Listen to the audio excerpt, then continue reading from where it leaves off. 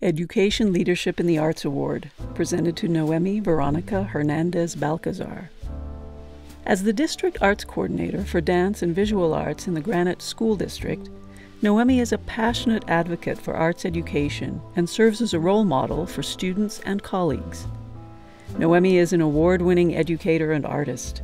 Her extensive community involvement and outreach projects earned her the 1998 Southern Utah University Hispanic Contributor of the Year Award. In 1999, she received the SUU Multicultural Center Advisor of the Year Award.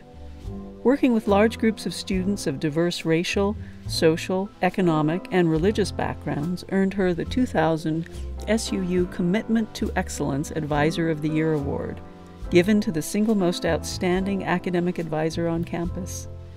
In 2015, Noemi earned the Granite Education Foundation Excel Award. Additionally, she was invited to serve on the panel for the review of the Praxis exam of National Standards for Arts Educators. She continues to present at the Utah Arts Education Association Conference.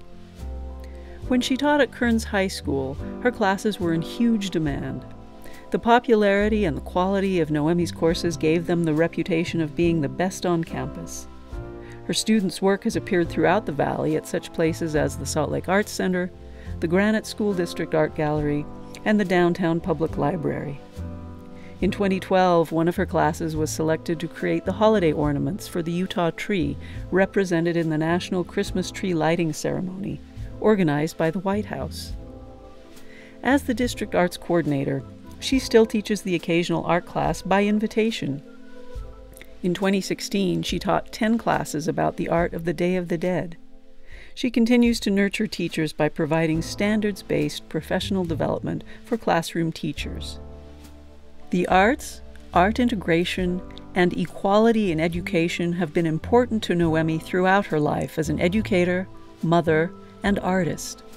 She lives her conviction that art education is vital for the holistic education of our young people.